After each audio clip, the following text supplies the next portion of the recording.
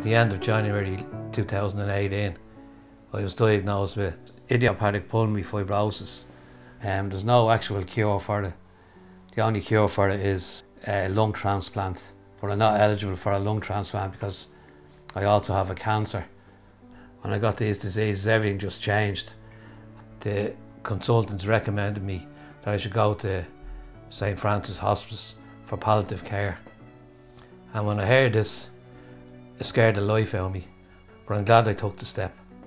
The staff were so caring and they explained everything, what they wanted to do and how they wanted to help me manage and treat my pain.